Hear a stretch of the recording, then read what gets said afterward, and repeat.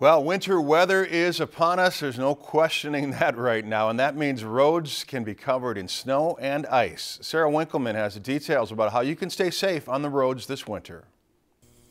Driving safely in snow or other winter road conditions is all about being prepared. Try to reduce those distractions, have good tires, have your windshield clear, full tank of fuel, have your plan for where you're going.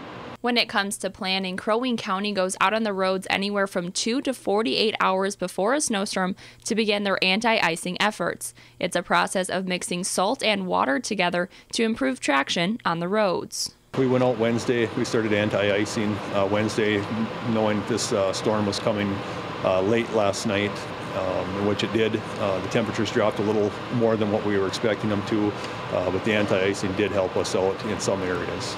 Throughout Crow Wing County, there are 16 different plow routes that are out using different techniques to help keep the roads clear and safe for drivers. We go with straight salt, rock salt that we put down when the temperatures are getting above 15 degrees. When they fall below 15 degrees in the road temps, then we go to a salt sand mix for traction at intersections and on curbs. In order to disperse the proper materials on the roadways, drivers should remain patient with the snow plows. Give our plows room, stay back.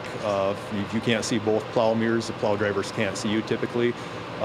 Don't ever pass a plow, especially not on the right-hand side. It comes down to the responsibility of the driver, and the driver has to think forward of what they're going to be encumbering, be it the snow, the plows, the ice. The time is going to be a little delayed. It's going to take us longer. So just plan ahead, be safe, drive sober, drive without distraction, wear your seatbelt, and you'll arrive alive.